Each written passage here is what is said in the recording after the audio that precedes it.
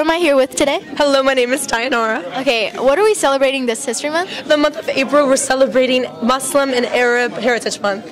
Who are we here with today? Austin. Okay, so how can you spread awareness?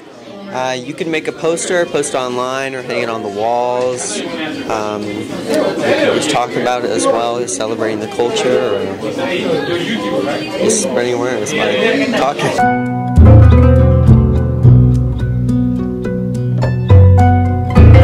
Hi, I'm here with Luke Schumacher. Sydney Martin. So why is it important to celebrate? I think it's important to celebrate because there's so much negativity in the news, and there's also so many misconceptions in the news, but really we're all just humans. We just celebrate our culture and where we came from.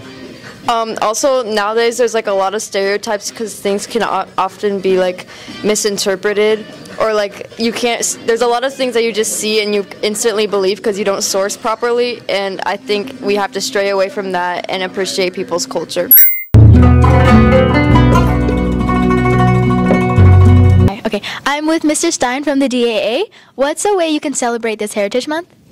You know, I think everyone can have their own way of celebrating this kind of Heritage Month. I think one of the things I'd recommend is to check a community calendar and find out who might be celebrating locally. Mm-hmm. Sometimes there are festivals or parades, something of that nature. Mm-hmm. Yeah.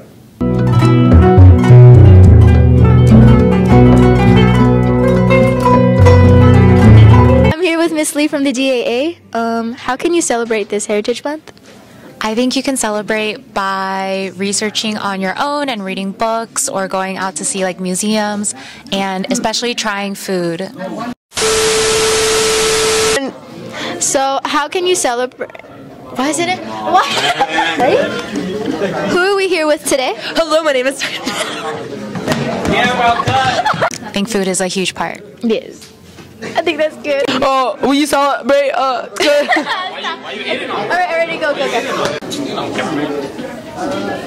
It's recording. Is the lighting good? Is everything good? Okay. Wait, what question?